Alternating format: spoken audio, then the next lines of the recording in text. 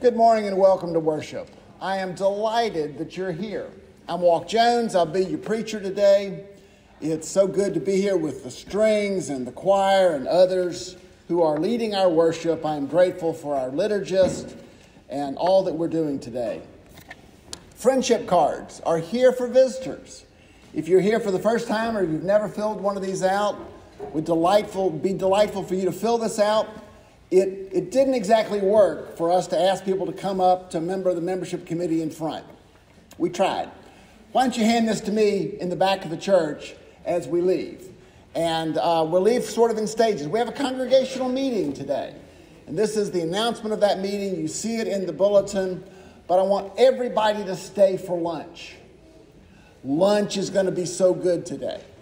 So we'll have a brief congregational meeting. You may stay. Everything we do is public and welcome for everybody to stay. Or you may slip out and go early to lunch in the fellowship hall, which means you have to give this to an usher or something else. We may not have thought all this out, but we're glad you're here. We want you to fill out a friendship card, one of these, and we want you to come to lunch. So much good things going on. It's delightful to see everybody, to worship God together. We're adding something to the worship service we haven't done in a long time. We're singing the Gloria Patri. I know that some people don't like change, but I'm adding it back. So there's good change and good things happening. We've got some children here for children's moment, for children's sermon. We're close to being ready to having children's church or Sunday school for the kids during the last 2/3 of worship. Here's what we need. Volunteers. We've got several people that want to teach, but we like to have multiple adults in the room with children in case a child needs to go to the bathroom, in case a child needs to come back to mommy, lots of things. The only thing keeping us from having children's Sunday school is volunteers. So how do you sign up? You can call the church office. We'll get some more information. Talk to somebody on the Christian Education Committee. See me at lunch. We want to do this. We want to teach the Bible to our children, but we need your help. I think I have announced everything I need to announce. I have welcomed you. Welcome to church.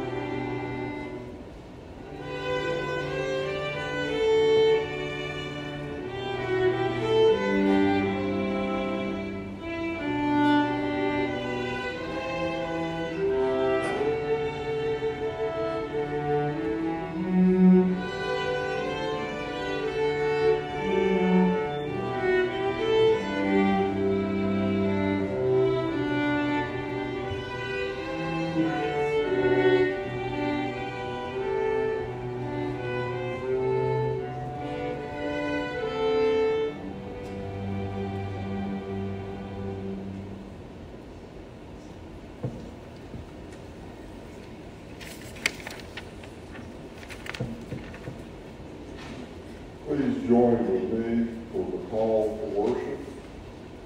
Praise the Lord. Oh, give steadfast love endures forever. Who can utter the mighty doings of the Lord?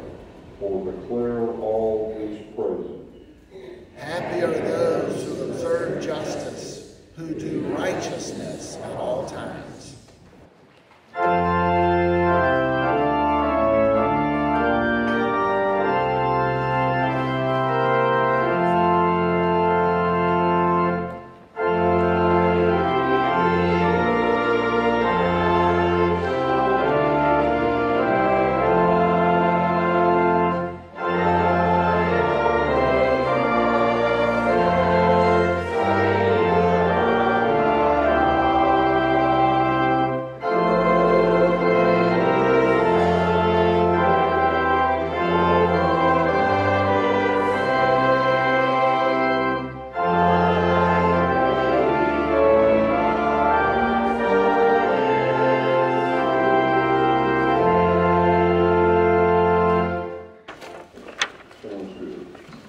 Please join with me in the prayer of confession of sin.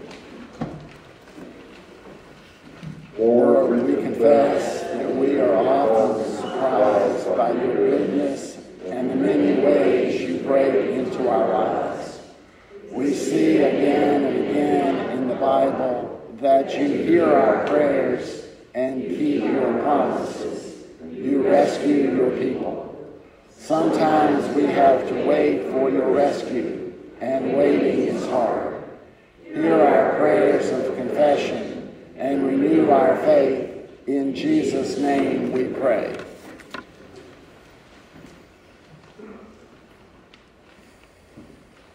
Amen.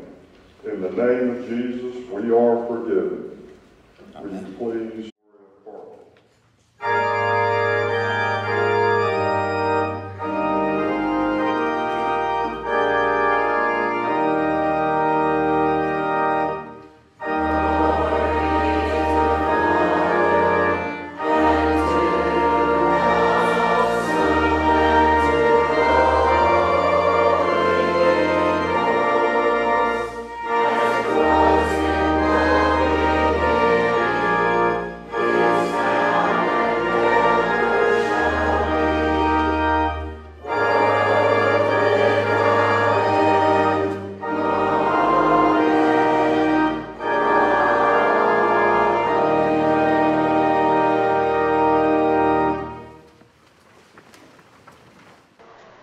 Our first New Testament Bible reading is Matthew 5:17, and it's on page 5 in the New Testament if you want to read along. This is called the fulfillment of the law, and this is Jesus speaking. Do not think that I have come to abolish the law or the prophets. I have not come to abolish them, but to fulfill them. And the second reading is from Exodus.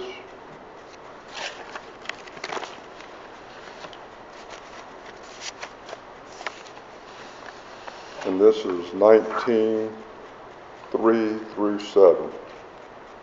Then Moses went up to God, and the Lord called to him from the mountain and said, This is what you are to say to the house of Jacob, and what you are to tell the people of Israel. You yourselves have seen what I did into Egypt, and how I carried you on eagle's wings and brought you to myself. Now if you obey me fully and keep my covenants, then out of all nations you will be my treasured possession. All through the whole earth is mine. You will be for me a kingdom of priests and a holy nation. These are the words you are to speak to the Israelites. So Moses went back and summoned the elders of the people and set before them the words of the Lord as he commanded him to speak.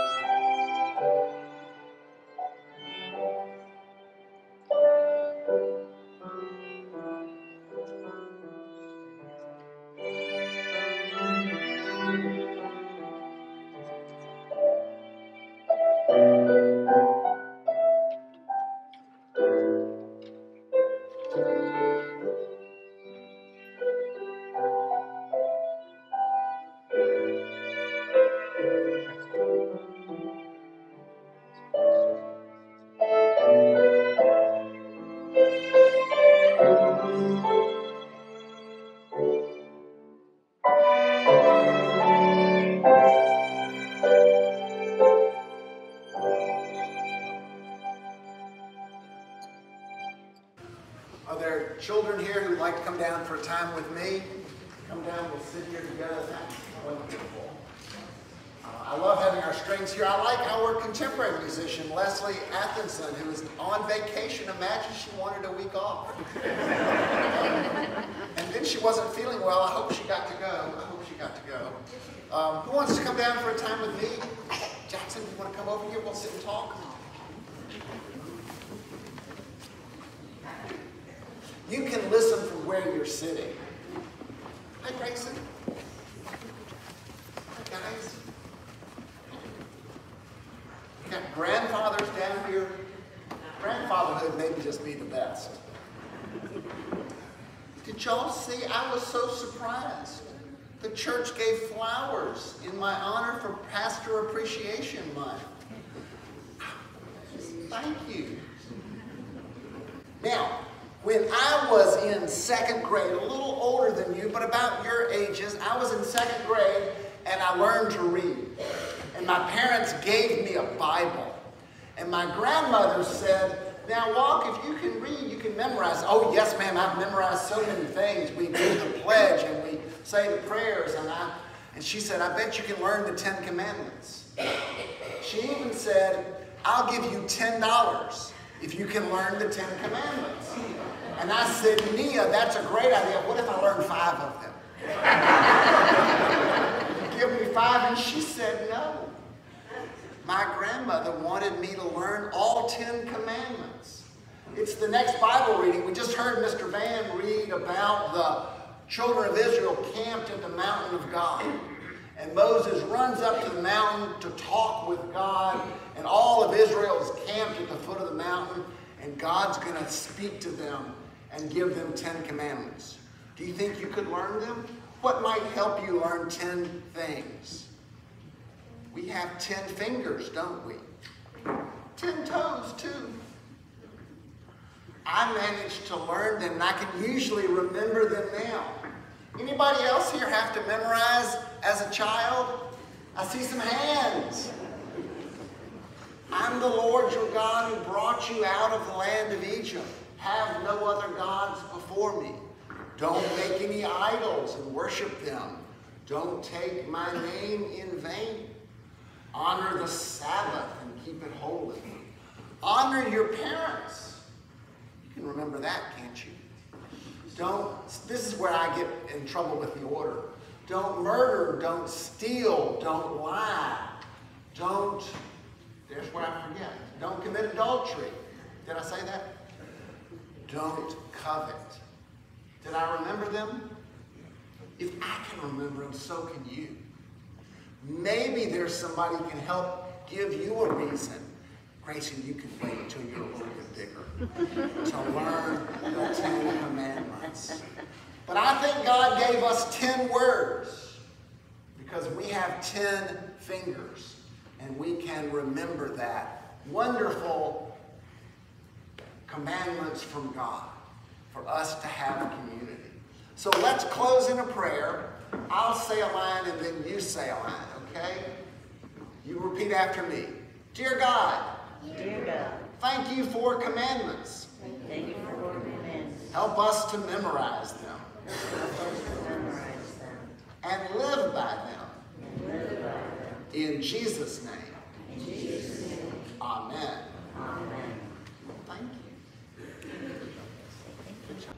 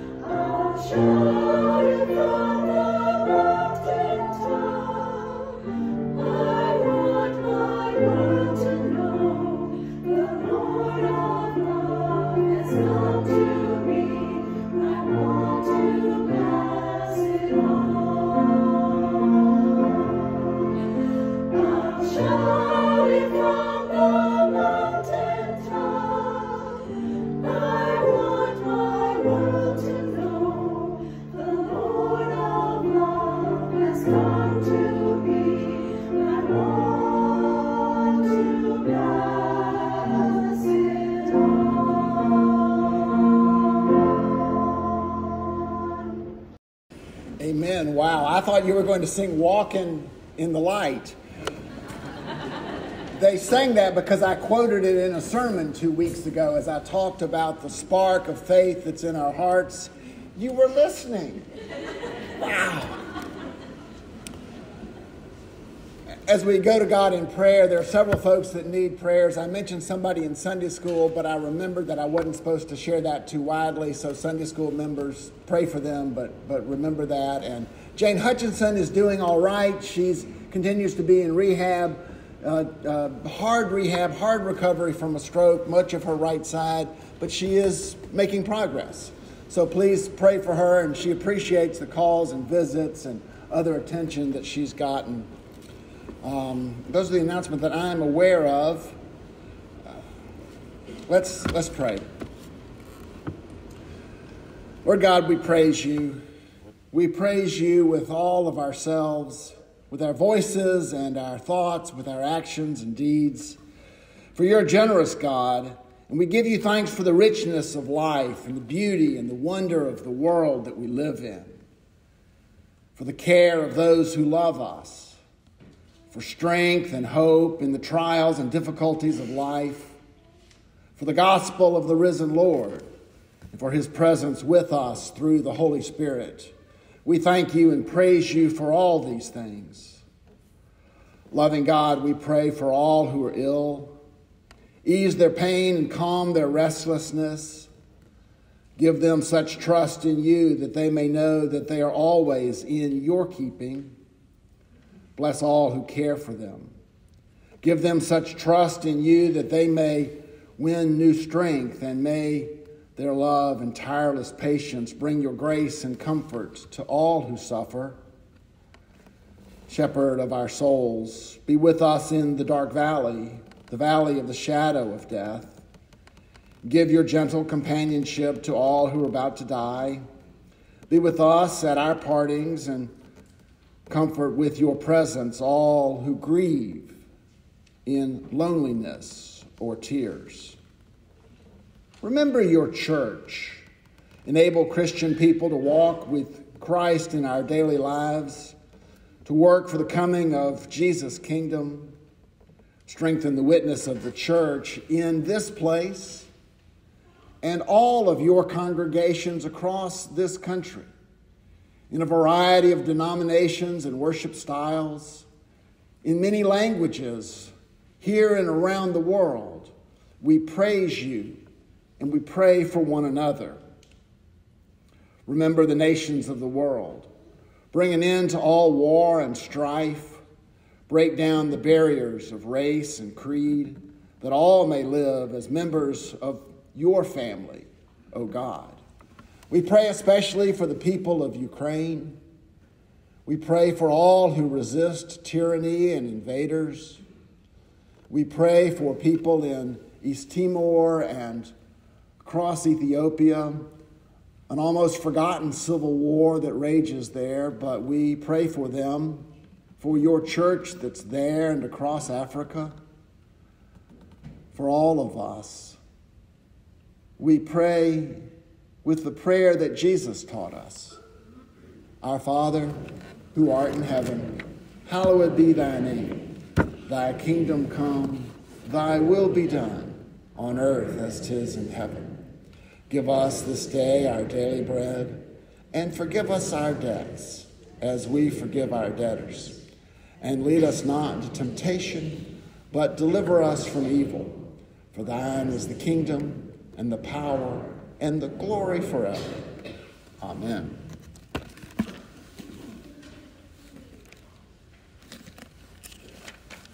My reading follows on Van's immediately. God's people have gathered at the foot of the holy mountain. God has spoken a renewal of his covenant. And then our reading begins with verse 1 of chapter 20. Then God spoke all these words. I am the Lord your God, who brought you out of the land of Egypt, out of the house of slavery. You shall have no other gods before me. You shall not make for yourself an idol, whether in the form of anything that's in heaven above, that's on the earth beneath, or in the water under the earth.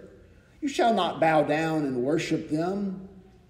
For I, the Lord, am a jealous God, punishing children for the iniquity of their parents to the third and fourth generation of those who reject me, but showing steadfast love to the 1,000th generation of those who love me and keep my commandments.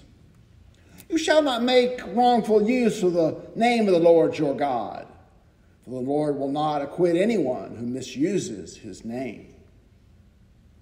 Remember the Sabbath day and keep it holy.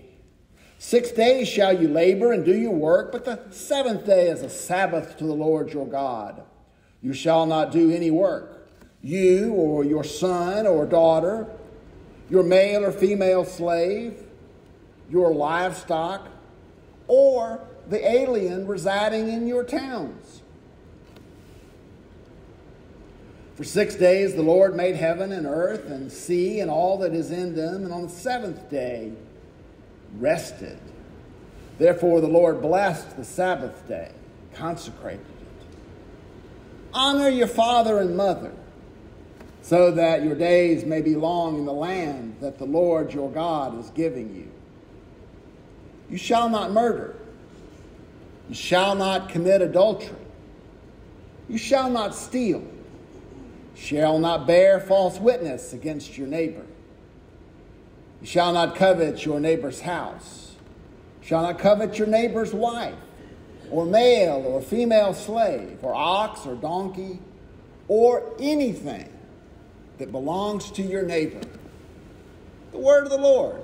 Thanks be to God. So without Leslie here, we sing together. Let's sing hymn number 66. Every time I feel the Spirit, let's stand.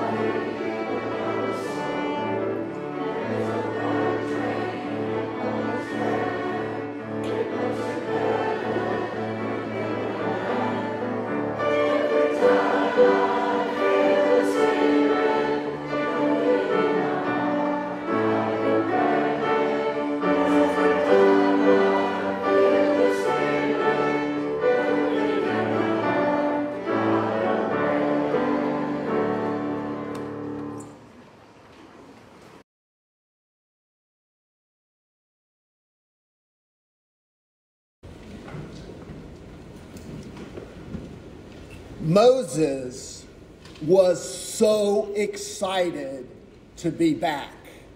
He'd been here before on the mountain of God. Israel was free from Egypt, rescued at the sea. They wandered a bit in the wilderness and across and around the Arabian Peninsula. And then they came to the very mountain of God, where Moses had encountered God at the burning bush. He must have said to Aaron, I know this place. You stay here and organize the camp. I'm going up to be with God. And Moses bounded up the mountain. This mountain, sometimes we call it Mount Sinai, but it's God's holy mountain. And Moses was there. I love this image and this idea of Moses heading out on a spiritual retreat, going up to the mountain where it all started. His spiritual life began when God spoke from the burning bush. Can just see Moses scampering back, looking for the bush, waiting for God to speak. Something about mountains that are special, aren't they? A place of spiritual retreat. Some of you have houses in the mountains, whether that's the Rockies or the Smokies or somewhere else. And from hot Ocala, it's fun to go to Montreat or to a Montreat conference or someplace else. And sometimes when we're quiet, God speaks in those holy places. But it's not just the mountains. On the shore of a lake, a river, the ocean, when we're quiet, we may very easily hear God talking to us through the Bible, through our prayers. Something very special about going off to be alone with God. And yes, mountains really are special places. So Moses bounded up the mountain, and sure enough, God spoke. You saw what I did to the Egyptians, how I bore you out on eagle's wings. God says, I brought you to myself. Now obey my voice and keep my covenant, and you'll be my treasured possessions. Out of all the peoples of the world, the earth is mine, but you shall be a priestly kingdom and a holy nation. God is renewing the covenant again. We've heard this many times. Maybe you're tired of hearing about covenants and my preaching on it. I've been doing this all fall. But it's throughout the Old Testament, this idea of covenant. Matter of fact, covenant's the most important theological theme of the Hebrew Bible. God's covenant with his nation, his people, with us. In the first reading that Van read, God is reminding Moses of what he did and how God desires to be in covenant relationship with his people. He wants them to worship him alone and be a holy people. Look very closely at the Bible. This is important. God seeks covenant and relationship before God gives the law. Covenant and relationship is first and foremost. The law is second. Grace and love come first. We sang the first hymn, which was written by John Calvin. I'm a Calvinist. I love John Calvin. I've read his institutes. I've studied what he did in Geneva and been to worship there. In John Calvin's First Presbyterian worship service that he designed, they gathered, they sang, they confessed their sins, they were forgiven, and then they read the Ten Commandments out loud. I almost had us read it together. Maybe we should have. But forgiveness and grace comes first. The law comes second. God is more about grace and forgiveness than he is about our keeping and following rules. We're forgiven, and then we read the commandments to check and see how we're going to live the coming week. I just love this, and it's clearly there in Exodus. That covenant comes first, the rules come second. Many of us were raised being told again and again, God's going to get you. You better follow the rules. And it's almost like our parents couldn't make us behave enough, so they brought God down on top of us. And there's some churches today that are still all about following the rules. But I want y'all to hear the Bible very clearly. Covenant, grace, and love comes first, and then come the rules. Jesus put it this way. For God so loved the world that he gave his only begotten Son, that whoever believes in him will not perish, but have everlasting life. Grace comes first. And grace comes through Jesus, who died and was raised for us. No matter how hard we try to keep the rules, we're not going to be good enough.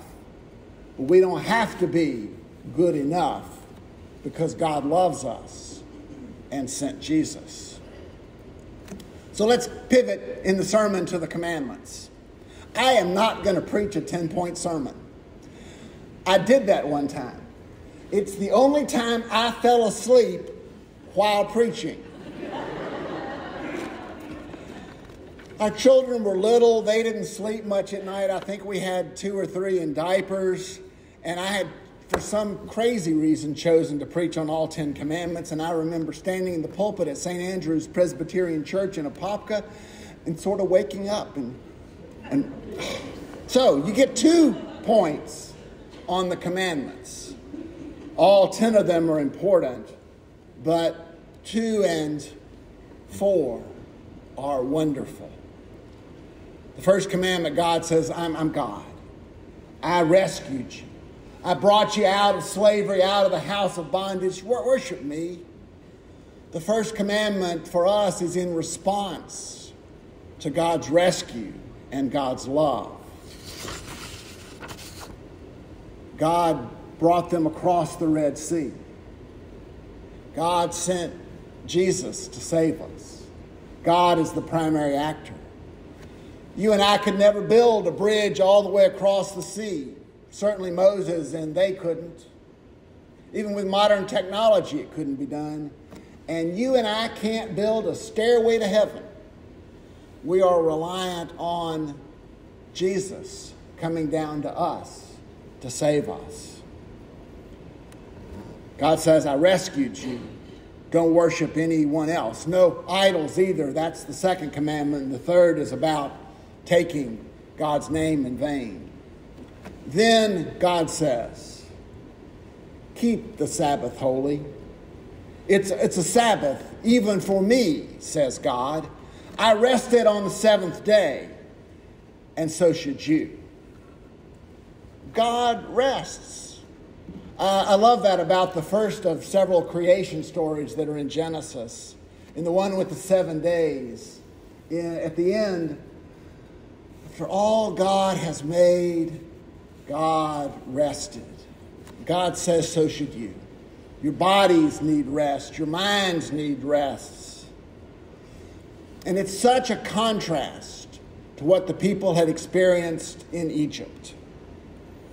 They had been slaves who were worked to death by Pharaoh and his taskmasters. The Egyptians exhausted Israel, trying to produce enough bricks to make temples and statues and pyramids, and every day they had to work, and Pharaoh made their work harder, and they were exhausted. It's interesting, and I wanted to spend more time with this last week, how God cares for the slaves.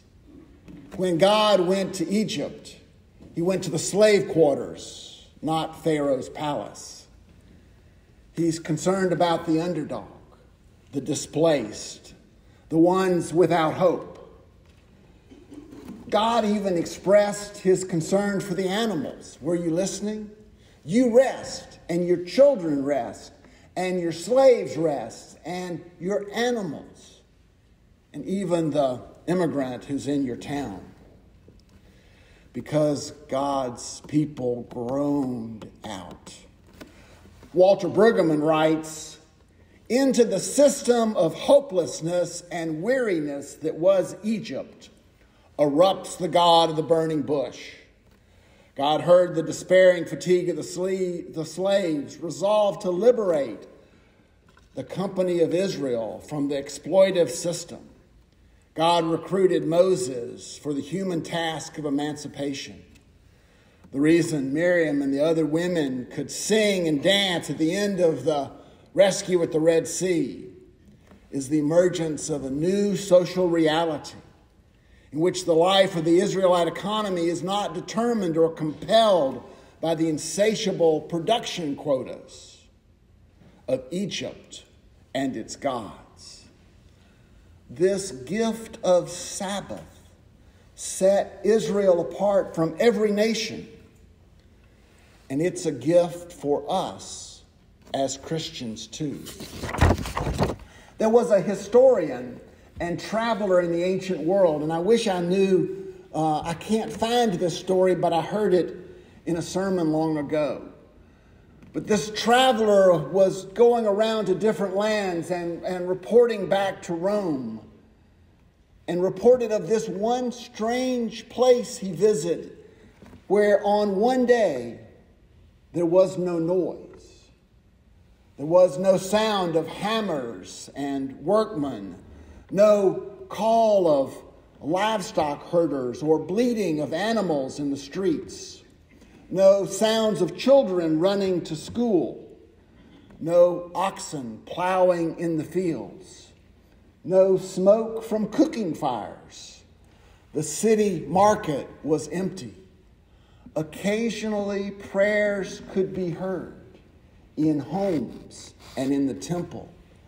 Otherwise, silence all day in a city called Jerusalem. I wish I could find that story and know more about it, be able to footnote it for you. But I find it remarkable that the work of slaves and animals, men and women, stopped for one day. And they worshiped God and made that day holy to God. They rested, and the city was quiet. What a wonderful way to set themselves apart. What a wonderful way to set ourselves apart. I started this sermon with Moses bounding up the mountain of God. Like a teenager, I know this place. It's God's mountain.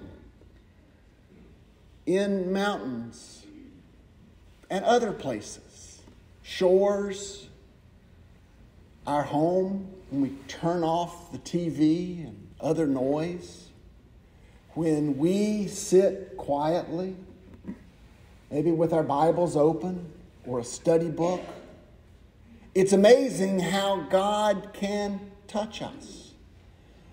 Maybe just with peace and relaxation, whether it's for an hour or a whole day. I know it's hard. Hey, I work on Sundays all day. It's very hard, and I have to make some time to be quiet and be with God, to open my Bible, not preparing a sermon or a Sunday school lesson, but just to be quiet and draw close to God. Because God wants to be in a relationship with you and me. He wants to rekindle that spark of faith and love in our hearts.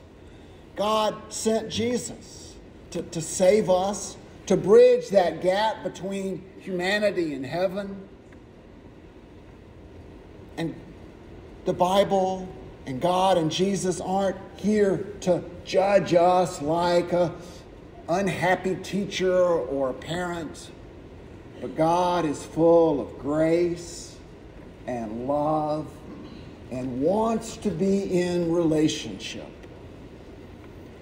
So let's all worship God, draw close to Him through Jesus Christ our Lord. Amen.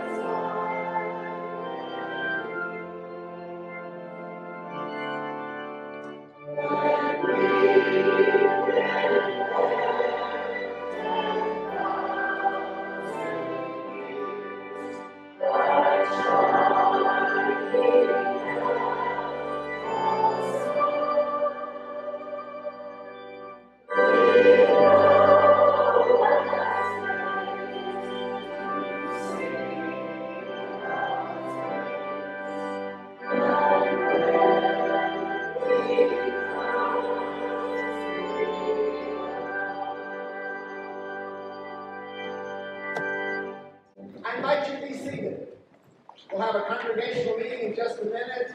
Our strings are going to play the postlude. If you're a visitor, you want to hand me a friendship card as we leave. But Peggy and I are switch places. Van might be. Visitors may go in just a minute.